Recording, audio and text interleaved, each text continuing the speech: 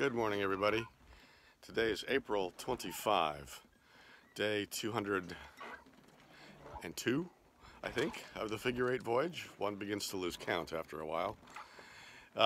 7 a.m., and I thought you'd like to have a look at what Becalmed looks like.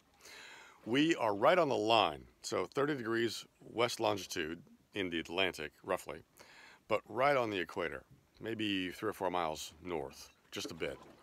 We passed over the line last night at about 5 p.m., but there wasn't much wind then, and the wind, what we had, soon died. I dropped sails at about dinner time, and we drifted all night. Beautiful, beautiful sky. The big squalls we had yesterday cleared out as soon as the sun went down. That's kind of the standard now. And we had just incredible clear skies and beautiful stars. And you can see as the sun has come up, 7 a.m., so the sun's been up for an hour and a half, 2 hours now. We've got squalls filling in again, which actually is good. I'm hoping that they bring some wind with them, but those squalls that you see have been there, right there, the last hour and a half. They haven't moved. So the wind that they're bringing is coming on slowly. You can see a little bit of wind on the water top. That's more than we've had recently, but that's still only about maybe 3 knots of wind.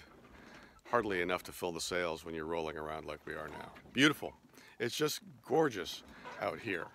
And one of my fantasies is to camp, as it were, in the doldrums somewhere for an extended period of time and just sit back on my lawn chair and observe.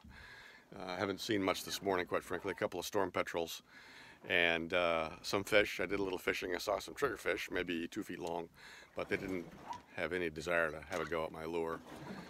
Other than that, there's not much else out here right now. And I'm just trying to figure out how we're going to get out of here. This is the classic sailor's situation. If you're in a wind machine and there is no wind, what then? So far the solution is drift and have another cup of coffee. And we'll see how that plays out as the day develops. In any case, the doldrums, welcome. It's nice to have the company. Thanks for following along.